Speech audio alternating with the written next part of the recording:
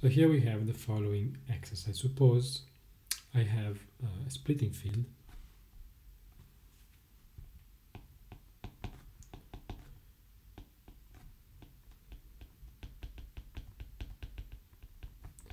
of an irreducible polynomial with coefficients, with rational coefficients.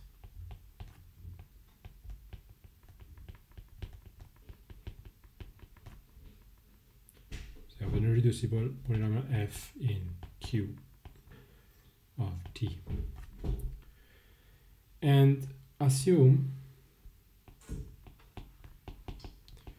that the Galois group of the polynomial, or the Galois group of the splitting field f, G, is abelian.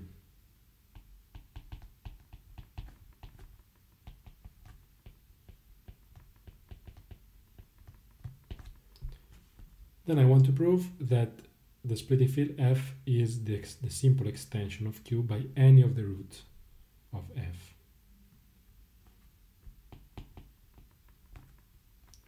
So f is equal to Q of alpha for any root alpha of f. So this is straightforward if you observe that we can apply the fundamental theorem of Galois theory, since f is a splitting field, so it's a finite Galois extension.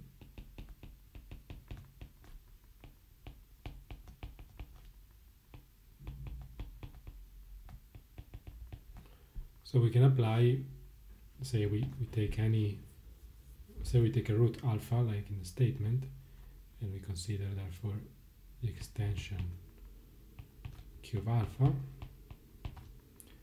which by definition sits inside f, it's an intermediate field.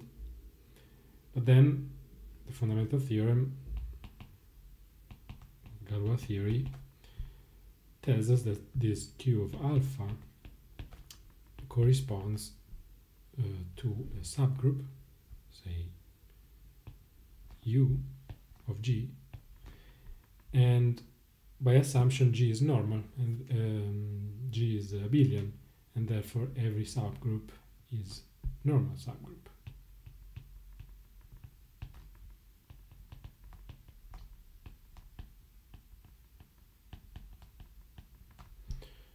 And this means that Q of alpha is a normal extension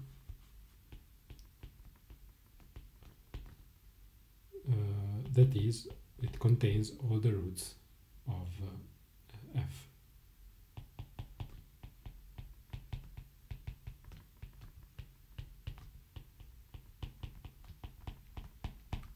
So we conclude that it is a splitting field, and therefore it is the splitting field